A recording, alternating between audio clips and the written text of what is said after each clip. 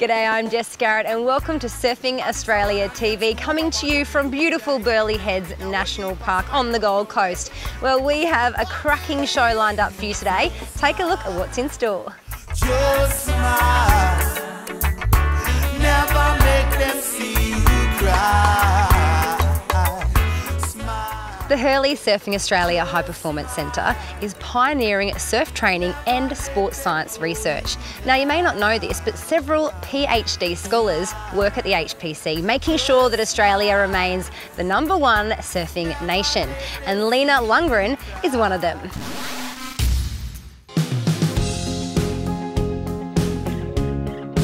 Lina, you're a born and bred Swedish girl working at the Hurley Surfing Australia High Performance Centre. How did you get here? What's your story?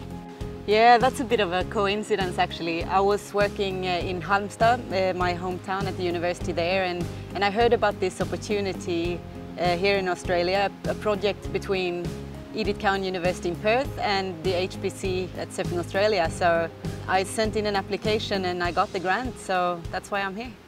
Lina's our lead biomechanics scholar. She handles all of our analysis related to how the human body moves, and in particular she's researching areas of how we can prevent injuries, particularly from aerial and progressive manoeuvres.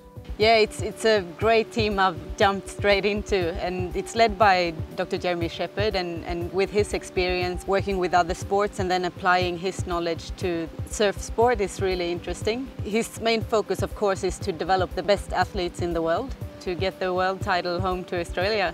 Lina does a lot of screening of footage in what we call the organic or context-specific environment. So she watches a lot of surfing footage where injuries occur or where failed attempts occur. So when people don't land aerials and when they do land aerials, and she looks at the differences between those two. In a day-to-day training environment though, she helps give information to us as coaches so that we can make better decisions every day.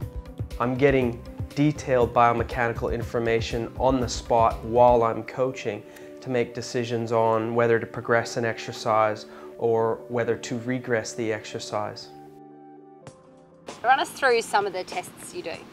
Yeah, so two of my main areas are the testing protocols that we do for the high performance athletes, and that's partly to assess their strength level, their power capacity, also their ability to land in different ways.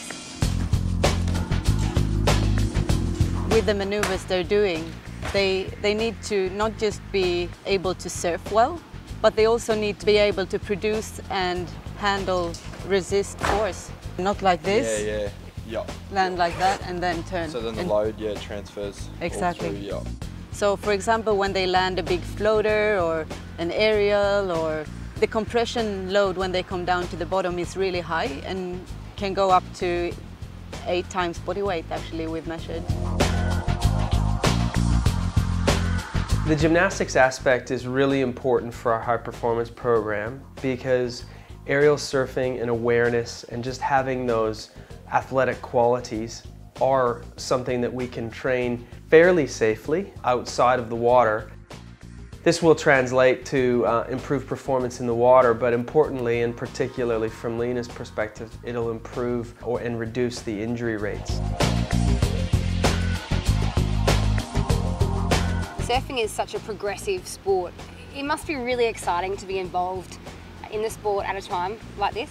Yeah, definitely. The development is just like upwards, and there are so many opportunities right now and such a broad field to explore. Sweet.